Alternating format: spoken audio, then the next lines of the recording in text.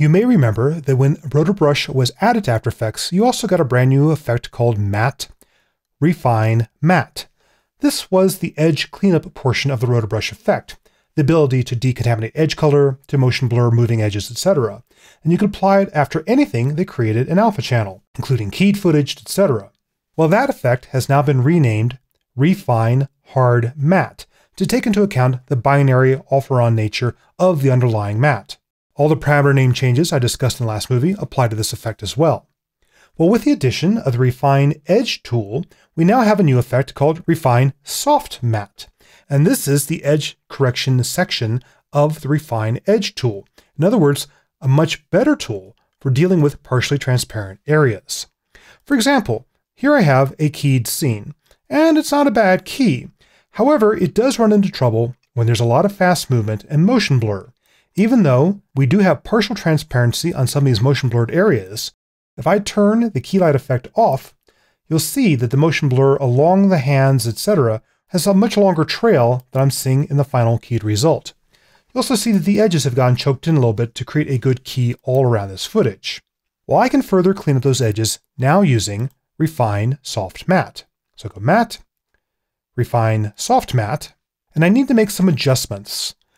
Most effects and other techniques for creating an alpha channel do leave you color beyond the edges of your alpha channel. It just so happens the key light does not. Well, there's a couple ways of getting around that. One is you can change the view pop-up from final result to intermediate result. The good news is that keeps the color beyond the alpha channel. The bad news is that removes the color despill portion of key light. So it's kind of a mixed bag. They also have this option called unpremultiply result, but frankly, I've had some mixed results using that particular choice. So I'm going to leave that off for now.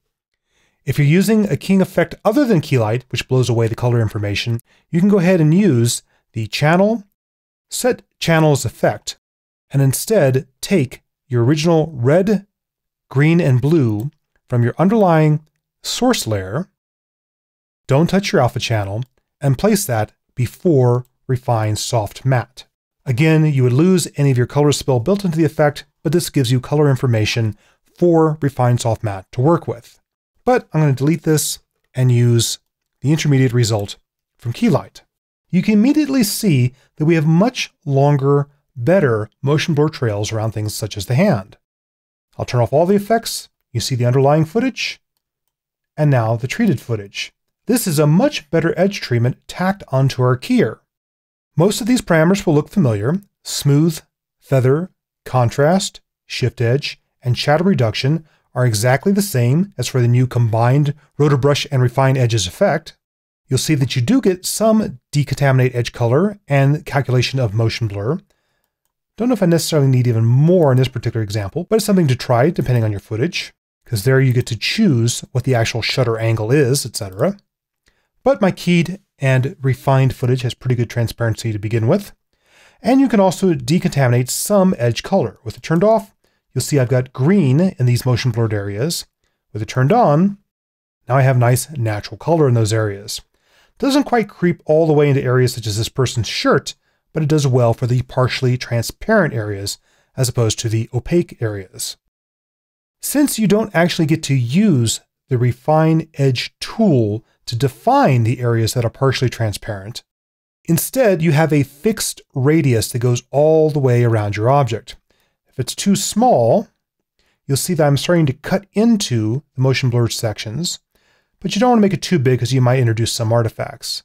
I'm going to pick a happy medium where I filled in the opaque areas of the actors and have nice motion blurred trails. And if you want a visual confirmation of what's going on, you can view that edge region. It looks like I've captured all those motion blurred areas. I'll turn that back off again.